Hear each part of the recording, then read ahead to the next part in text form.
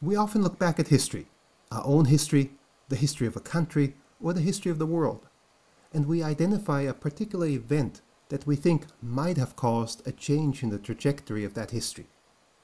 In 1963, for example, John F. Kennedy was assassinated, and a lot of historians believe that the world going forward would have looked quite different had Kennedy not been assassinated. Kennedy, for instance, might not have involved the United States in the Vietnam War, the way that Lyndon Johnson did. And if that's the case, we could argue that the assassination of John F. Kennedy caused the US involvement in the Vietnam War.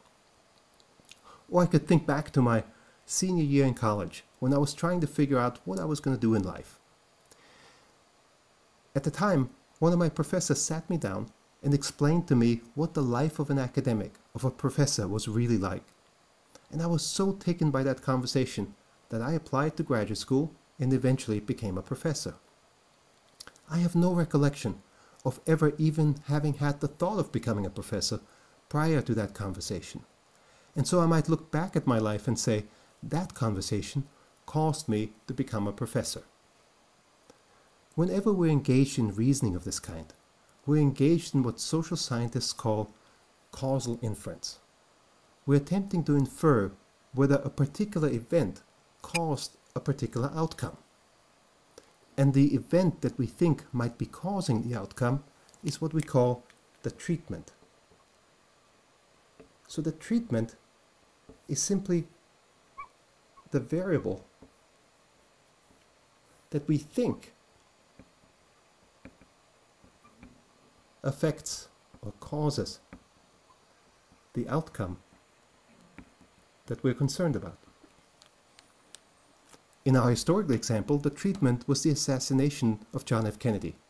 We think that assassination might have caused the US involvement in the Vietnam War. In my personal example, it was the conversation. We think that conversation with the professor might have caused me to become a professor.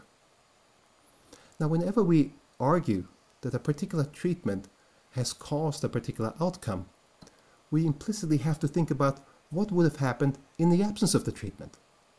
If, in the absence of the assassination of Kennedy, we still would have gotten involved in the war in Vietnam, then the assassination didn't cause our involvement in the war in Vietnam.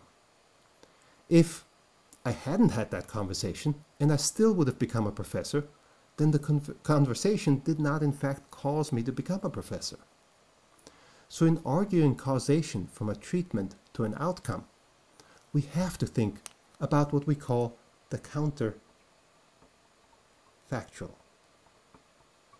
The counterfactual is simply what would have happened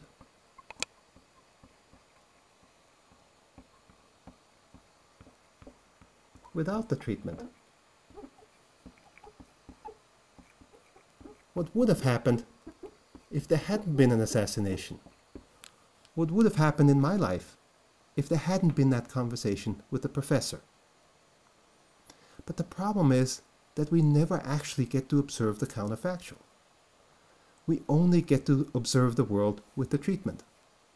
We don't get to observe what the world would have looked like had Kennedy not been assassinated. Or we don't observe what my life would have looked like had I not had that conversation with my professor. That's what we call the fundamental problem of causal inference. In order to argue that a treatment is causing an outcome, we have to argue that we know the counterfactual, that in the absence of the treatment, the outcome would have been different. But we don't actually get to observe the counterfactual. And so that's the fundamental problem we face when we do causal inference.